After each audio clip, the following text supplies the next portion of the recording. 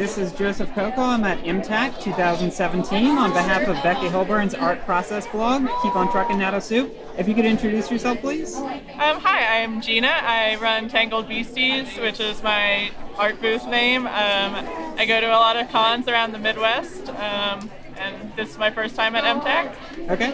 And Tangled Beasties is just you, or it's other artists? It's just me. I knew I didn't want to use my name to brand myself, so I picked that. It doesn't really have a meaning to it. I just wanted to That's sound fine. cool. Natto Soup doesn't have a whole lot of a story behind it either, and everyone tends to ask. So I understand. So what's bringing you to MTAC this year?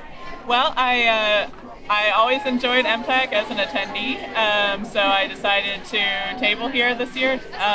This is my first time, and I've heard really good things about it, and I was drawn to the small amount of artist tables here, so I figured it would be good sales, and so far so good. They fill up in terms of attendees every year, and the artist alley doesn't grow for various reasons that I think we've discussed in other interviews. So if anyone's curious about that, you can look through blog posts or other interviews. But it's definitely a great con. So how long have you been doing the con circuit? I know you said you're trying to turn it into a little bit of a full-time gig. What got you started on that path, and how long have you been doing this? I did my first convention was back in 2012. I did really poorly there, so I took a break for a few years and then started again in 2014 and with a new table display and new art, and I did a lot better. So I've been doing at least a few cons a year since 2014, and now I'm at about 8 to 10 cons a year. So roughly every month? Yeah, about. I do a few more in the summer, obviously, and a few less in the winter, but it seems like different people have different times that they consider con season. I guess it depends on where your stuff sells. Yeah, right. So are you mostly doing anime cons or comic conventions? I mostly do anime cons. I've only done a few comic-specific conventions. But I feel more comfortable and at home at anime con since my art style is a little more anime inspired. I can definitely see that. Lots of cutesy things. Yeah, definitely. So can you tell me a little bit about your comic? I guess we could start with Ambrosia. Sure. So this is a webcomic that I make. I've been publishing it online since about 2014, but I've taken a few breaks over the years. It's a queer urban fantasy webcomic about angels on a road trip across America, and it starts out in the South in Atlanta, and they're driving to California. So I wanted for fun or for work opportunities. I guess entirely different things. Yeah. So it's the main character named Ezra is looking for revenge because he was kicked out of the angel realm, and so he's on a road trip to get revenge on the people who wronged him, and it's supposed to be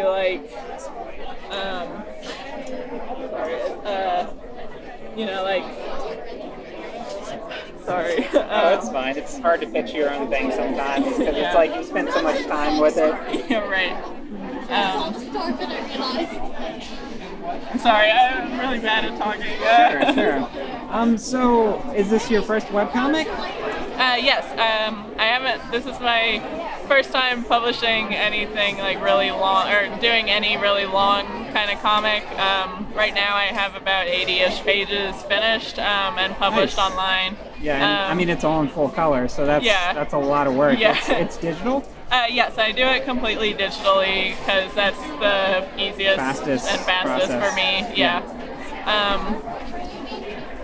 But yeah, usually all the other comics I've made have been pretty short, 2 or 3 pages at the most. So this is the That's first. the best way to get started. Yeah, right. I mean, rather than trying to take on your magnum opus right out of the door.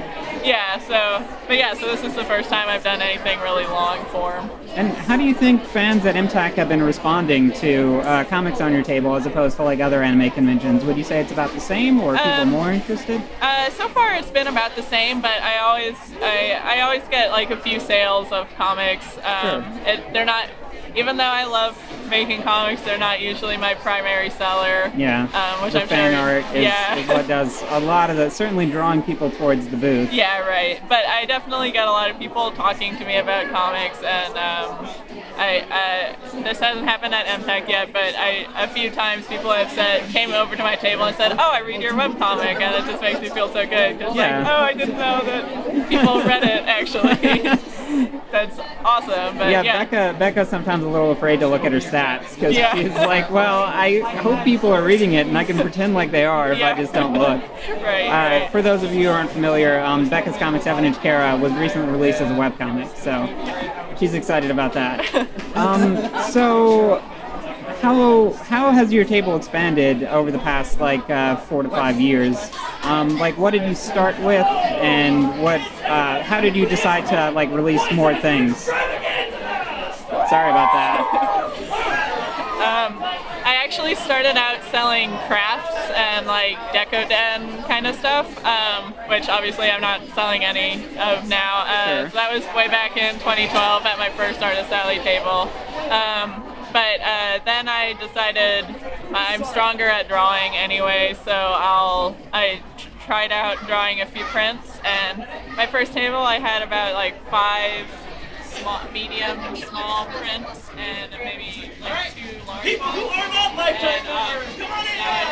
I have way more. I have so many prints I can't display them all. And have to switch things out at every con. Well, that's probably good, because I mean, a lot of times people will see a booth and think, well, I've seen them at another convention, I'm not going to bother looking at them. But if you're switching things up, they'll probably recognize the style, at least subconsciously, but they might be more willing to approach you because it's like, oh, new things that I haven't seen. Right. And then I also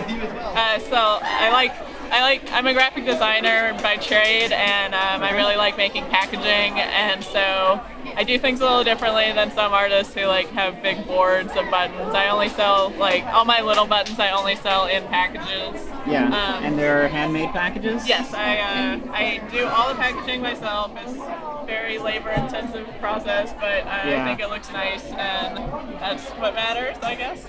They are very cute. The packaging and the products. Thank you.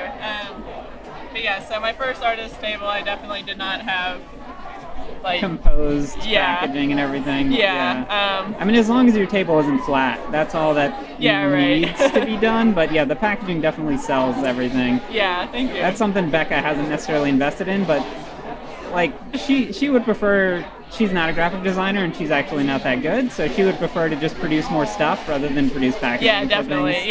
But I mean, it works either way, Yeah, it's just whatever you personally want to do. Yeah, I think you can definitely sell either or, but yeah. Okay, and today's the second day at the convention. Would you say that this has been a good con so far? Well, I actually was not here yesterday. Oh, okay. I'm sorry. We didn't get it, or I didn't get a chance to go around. I've got a day job, so. No, I completely understand. Yesterday was my senior portfolio show, so congratulations. Thank you. Yeah, so I took the day off of the convention to do that, which is more important, obviously. But yes, so I just got here and I set up at 8 a.m. today. But sales have been pretty good so far. I've only been here for a few hours, but they've been good so far. Okay. And would you have any advice to someone who's considering tabling at MTAC for the first time? For MTAC specifically? Yeah, MTAC specifically. Okay. I don't know, because this is my first time. Enough. Yeah. Sorry about that. It caught you a little too early, I guess. Yeah, no, it's all good. But I guess be prepared to maybe not get a table because it's a lottery jury system. So it's completely random who gets in. So don't count on getting in as you would for a full juried convention. convention. Yeah. Also, the Artist Alley is small, like you mentioned. Yeah, so it's very competitive. Yeah, definitely. Well, I did want to ask you a little bit about your charms. Sure. What's your process for those? Where are you getting them? Are you making them yourself, or are you getting them professionally printed?